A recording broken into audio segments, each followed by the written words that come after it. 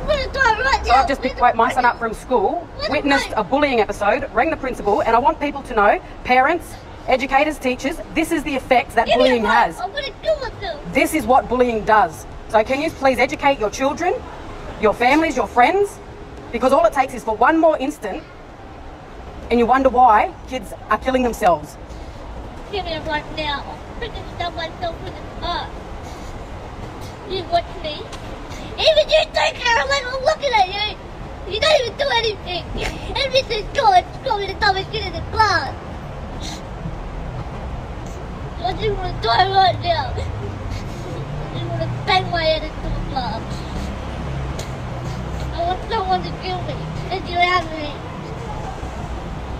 And this is the impact bullying has on a 9-year-old kid that just wants to go to school, get an education and have fun, but every single freaking day something happens, another episode, another bullying, another taunt, another name calling.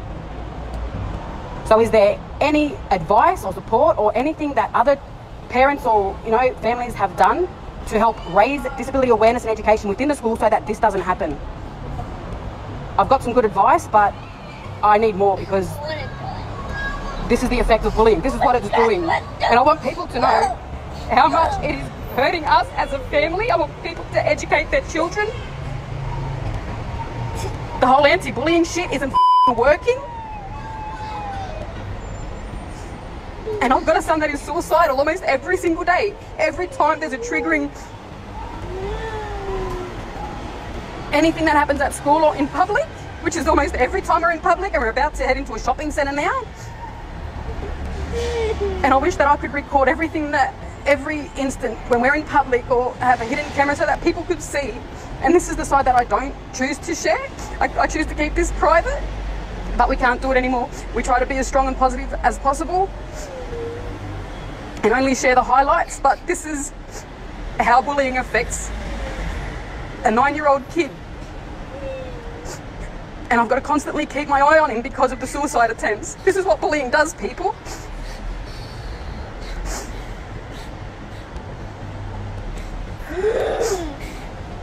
I've already called the school. It's been several times. Every time there's a new kid that's not aware of Quaden's condition, it's bullying. So we just went to pick him up and we saw a student patting him on the head and making fun of his height, and I said, do you want me to do something about it? He ran to the car in hysterics because he doesn't want me to make a scene at the school, and God knows I will. Me and his sister were there and we wanted to do something right there and then, but he wanted to come home, and now we have to deal with this.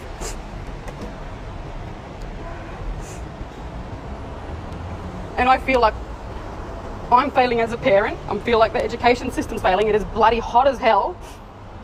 And he was just on the basketball court having fun with the Brisbane Bullets. And it's the constant bullying, the name calling, like obviously pointing out his difference. So now we have a very severely suicidal child who's sick of the bullying that is every single day that he attends school or is in public. It's every single day, and we're sick of it.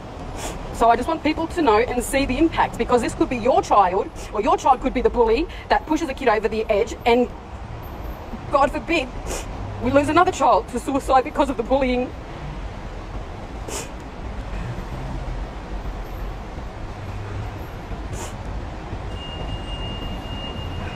So any suggestions or advice would be greatly appreciated. So we're dealing with this every single day of our lives.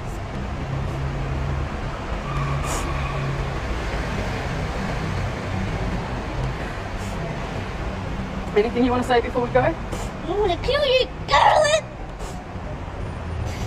So the next person that does bully or harass or discriminate against him better watch the out. I'm serious. This ain't no joke no more. You better educate yourselves and your family and friends. Start doing something more in your schools, in your families, in the communities about disability awareness and education, because there is not enough, obviously. This should not be happening. This kid is with me 24/7. He lasted first term last year and was with me 24/7 every single day, every single night. He's with me because of the issues that bullying is causing, the negative public attention, which is why we've chosen to be more private now, but there's no escaping it. This is our reality. And it's like we have to get used to it. And I used to tell him, just ignore it. Well, no, ignoring it doesn't solve the problem. How does that address bullying if you choose to ignore it? It needs to be addressed straight away, and that's exactly what I'm doing now. Every time it happens, I'll be doing a live video so that people know. So hopefully we can make some changes so that this doesn't happen to another family, and hopefully we don't lose another young innocent life to bullying.